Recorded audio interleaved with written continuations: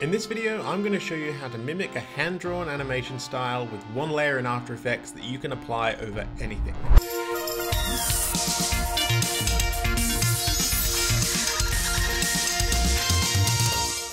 This video is an updated method to a tutorial I did a few years ago, but this method is much simpler, much more flexible. I use it all the time, and of course the project file is available to download for free in the description. So we've got this animation. This is all done with vector shape layers, but it looks too clean and too digital. Bleh, it makes me sick. We want to make it look more like it was traditionally animated frame by frame. Now there's no substitute for the real thing, but that takes time and money, and this will get us close and takes only 2 minutes and costs nothing. And there are two things that are gonna get us there. One is frame rate. This animation is at 24 frames per second. Yours might be 25 or 30, depending on the video standards in your country. And traditional animation was mostly done at 12 frames per second, because that means you only have to make half as many drawings. So let's add an adjustment layer over the top of everything by pressing Ctrl, Alt, and Y, or Command Option Y. And let's name that layer Effects, because we always label our layers. And now let's add the effect Posterize Time to that adjustment layer and set the frame rate to 12 frames per second. Now it looks a little choppier, but that's good. It immediately takes off that smooth digital sheen from the animation.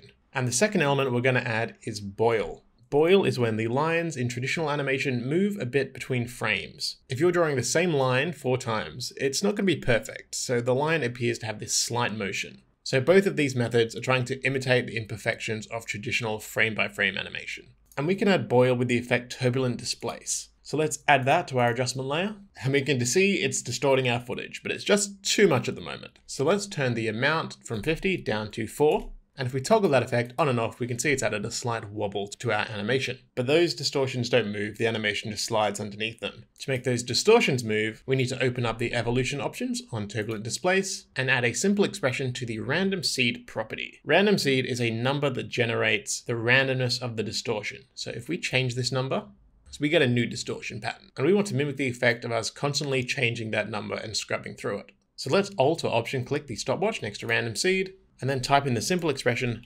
time asterisk 4.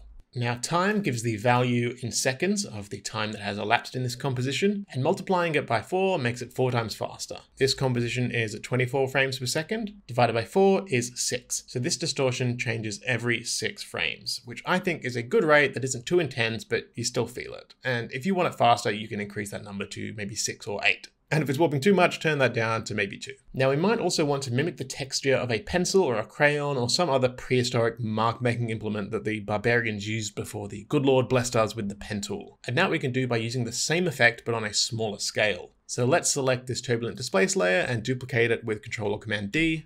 And in this one, let's turn the amount up to 30, but then reduce the size really low, down to maybe 2.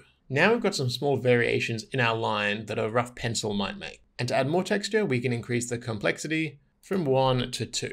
And that just gives a bit more fidelity to these edges and makes them a bit rougher. You can increase this even more, but the more complexity, the more render time. And of course, this Turbulent Displace has the same animation on that random seed property, so it all moves together. And because all of these effects are on this adjustment layer, you can copy this over your whole project and anything underneath it will have this boil. Now for some extra variety in maybe the line width in some specific areas, we can choose a layer, this time our line, and add the effect Roughen Edges.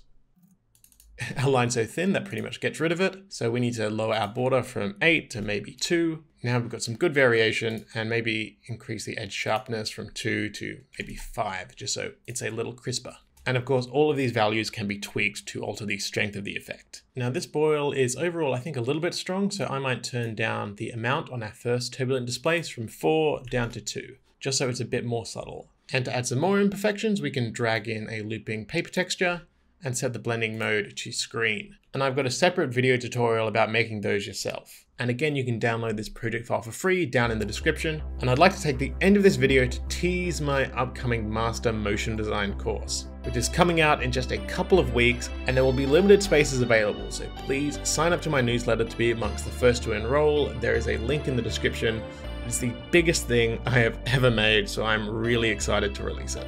Thanks for watching. If you'd like to learn animation and motion design techniques, I've got a playlist of some of the best tutorials on this channel for you to take a look at. I'll see you in the next one.